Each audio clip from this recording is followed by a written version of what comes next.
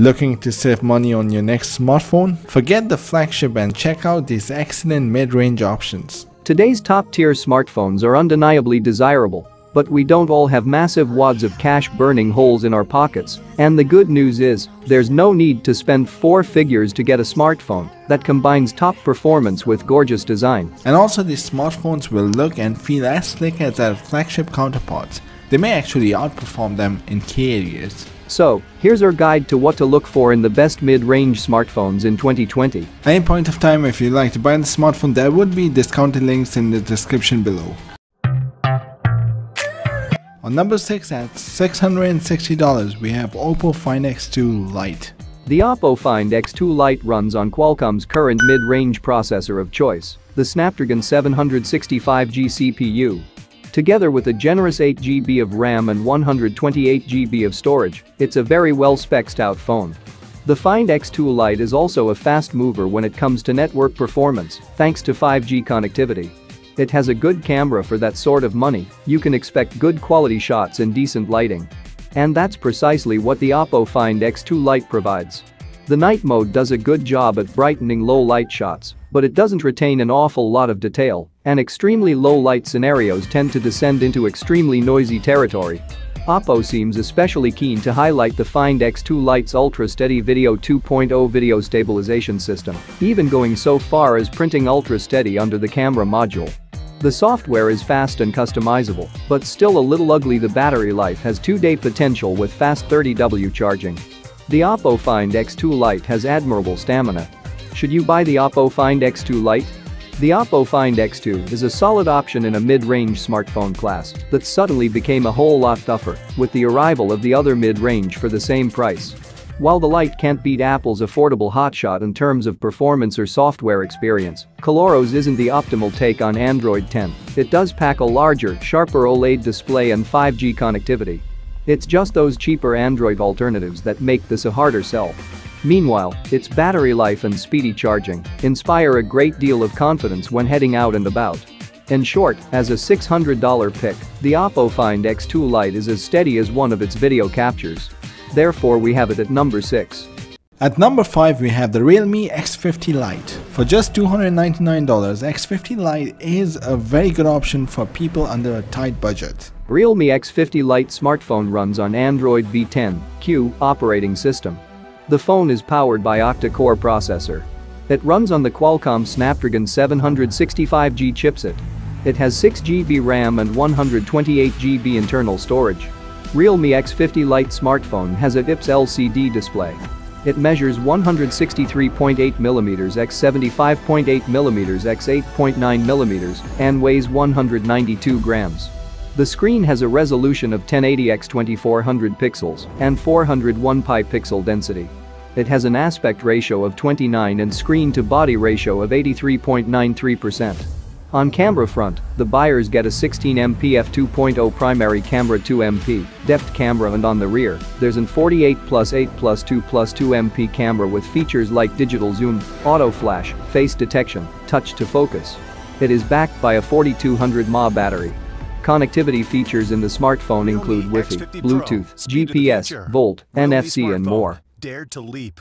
At number 4 and $450, we have the MOTO G 5G. MOTO G 5G Plus smartphone runs on Android V10Q operating system. The phone is powered by octa-core processor. It runs on the Qualcomm Snapdragon 765 chipset. It has 4GB RAM and 64GB internal storage. MOTO G 5G Plus smartphone has a IPS LCD display. It measures 168mm by 74mm by 9mm and weighs 207 grams. The screen has a resolution of 1080 by 2520 pixels and 409 ppi pixel density. It has an aspect ratio of 21:9 and screen-to-body ratio of 84.54%. On camera front, the buyers get a 16MP primary camera, 8MP camera, and on the rear, there's an 48+8+5+2MP camera with features like digital zoom, auto flash, face detection, touch to focus. It is backed by a 5000 mAh battery. Connectivity features in the smartphone include Wi-Fi, Bluetooth, GPS, Volt, NFC and more. For $479, we've got the Apple iPhone SE, and it stands at number 3. The iPhone SE 2020 is an unusual device, combining a throwback style with some modern internal components. It's virtually identical to the iPhone 8 from the outside, and there aren't many phones these days that are as slim and light. That also means the screen is small, at 4.7 inches, and battery life isn't great. You get the modern A13 Bionic processor, which is extremely powerful, but only a single rear camera.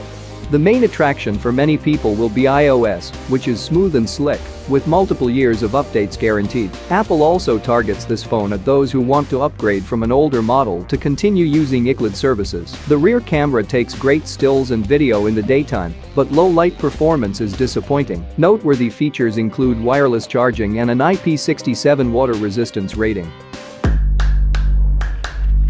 On number 2 and $250, we've got Samsung Galaxy A51. The Samsung Galaxy A51 is one of the first budget phones to sport Samsung's flagship Great Infinity O display cutout.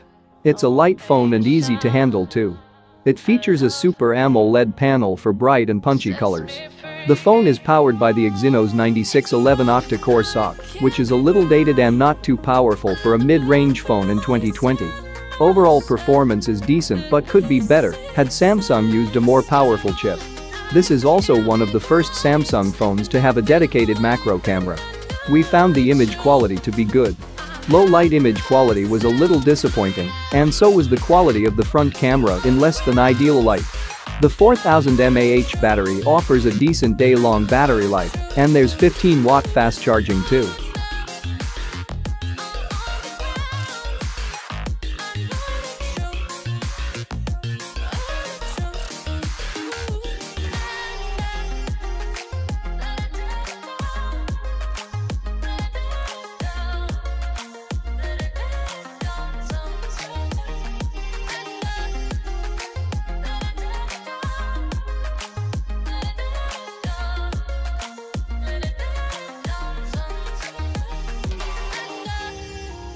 Finally, at number 1 and $450, we've got the OnePlus Nord. The OnePlus Nord is a new budget offering from OnePlus, which manages to deliver a similar Android experience as the OnePlus 8, but at a more affordable price. OnePlus has kept all the staples such as the AMOLED display, Warp Charge fast charging, and a big battery in the Nord. However, it has made some cuts when it comes to the SoC and the build quality. The OnePlus Nord still has glass on the back, but instead of a metal frame, it's plastic. The SoC used is the Qualcomm Snapdragon 765G, and not an 800 series chip as we're used to seeing. However, the Nord does support 5G, which is a cool bonus. As an overall package, it's really hard to find fault with the OnePlus Nord.